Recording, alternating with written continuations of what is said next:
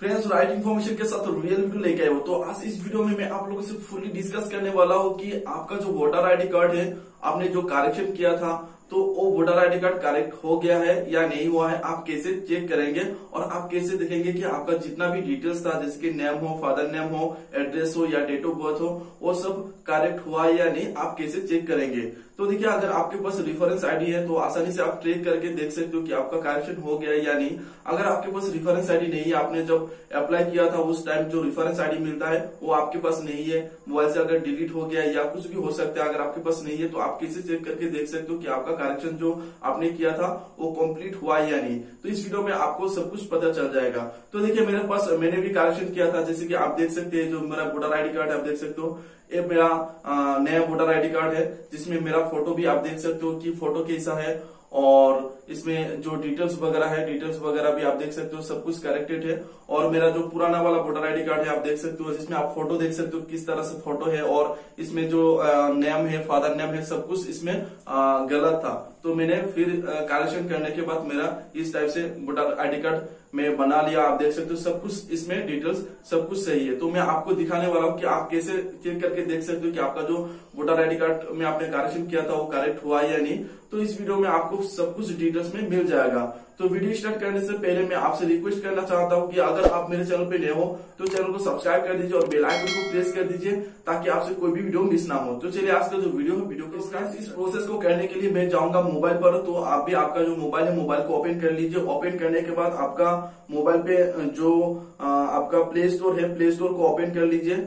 Play store को open करने के बाद जो सर्च बार निकलेगा, वो सर्च बार में आप टाइप कर दीजिए वोटर हेल्पलाइन। तो आपको पता ही होगा, वोटर हेल्पलाइन एक ऐप है जिसके द्वारा हम लोग वेरिफिकेशन किया था, जो हमारा वोटर आईडी कार्ड को वेरिफिकेशन किया था।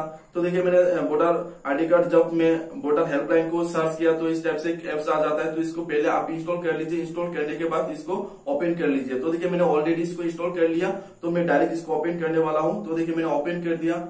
तो आप भी इसको ओपन कर लीजिए। ओपन करने के बाद आई एग्री पे टिक करके इसको नेक्स्ट कर दीजिए। तो देखिए, मैंने नेक्स्ट कर दिया। तो नेक्स्ट करने के बाद आपका जो मोबाइल नंबर है, इसमें मोबाइल नंबर और पासवर्ड देखिए आप इसमें लॉगिन कर सकते हो। अगर आपके पास नहीं है, मोबाइल नंबर रजिस्टर नहीं है और पासवर्ड भी आपके पास नहीं है, तो आप डायरेक्ट स्किप लॉगिन पे क्लिक कर दीजिए। तो जब आप स्किप लॉगिन पे क्लिक कर देंगे, तो क्लिक करने के बाद इसमें आपको फर्स्ट एक ऑप्शन आएगा जो search your name in electoral rule. तो इसमें आपको क्लिक करना होगा। तो देखिए, मैंने क्लिक कर दिया। तो क्लिक करने के बाद इस टाइप से ऑप्शन नजर आएगा। तो इधर आप देख सकते हो search by barcode, search by details और सर्च बाय एपिक नंबर।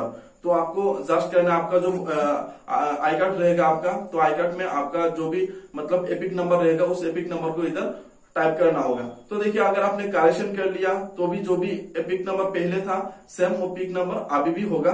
तो आपका एपिक नंबर इसमें सर्च बाय एपिक नंबर करके आप इसमें देखिए इंटर योर एपिक नंबर। तो इसमें आपका एपिक नंबर टाइप करना है। तो देखिए, मैंने टाइप कर रहा हूँ HDN। तो देखिए, मैंने टाइप कर रहा हूँ। आप भी सेम तरीके से इसको टाइप कर लीजिए। टाइप करने के बाद आपको क्या करना है, इसमें सर्च में क्लिक करना है। तो देखिए, मैंने एक कर दिया। तो देखिए, मैंने एपिक नंबर को टाइप करके जो सर्च बार है, सर्च बार में क्लिक कर दिया।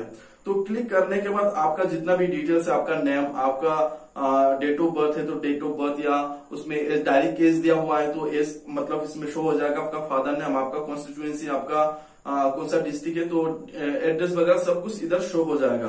तो देखिए, अगर आपने करेक्शन किया था, करेक्शन करने से पहले क्या एड्रेस था आपका, क्या नाम था, आपने क्या मतलब करेक्शन किया था, वो डिटेल्स, और नया जो अभी जो मतलब निकला है इधर जो डिटेल्स, तो इसके मैच करके देखिए, अगर इसमें डिफरेंट हो गया, जो भी आपने करेक्शन किया था वो करेक्शन वाला मतलब डिटेल्स इधर आ गया, मतलब आपका करेक्शन हो गया। तो इस टाइप से आप देख सकते हो कि आपका जो वोटर आईडी कार्ड है वो करेक्शन हुआ है या नहीं, और आपका डिटेल्स जितना भी डिटेल्स है सब कुछ डिटेल्स आप इधर देख सकते हो। तो इस वीडियो में इतना ही था। तो इस वीडियो रिलेटेड अगर आपको कोई भी प्रॉब्लम होता है तो कमेंट बॉक्स में कमेंट कीजिए, मैं कमेंट का रिप्लाई दे दूंगा और आपको जो भी प्रॉब्लम रहेगा उसका सोल्यूशन मिल जाएगा। तो वीडियो खत्म करने से पहले मैं आपसे और रिक्वेस्ट करना चाहता हूँ कि अभी तक आपने अगर मेरे चैनल को सब्सक्राइब नहीं किया तो प्लीज सब्सक्राइब कर दीजिए और बेल आइकन को भी प्रेस करके रख दीजिए। तो आज के लिए इतना ही, वीडियो को क्लोज करते हैं। Thank you.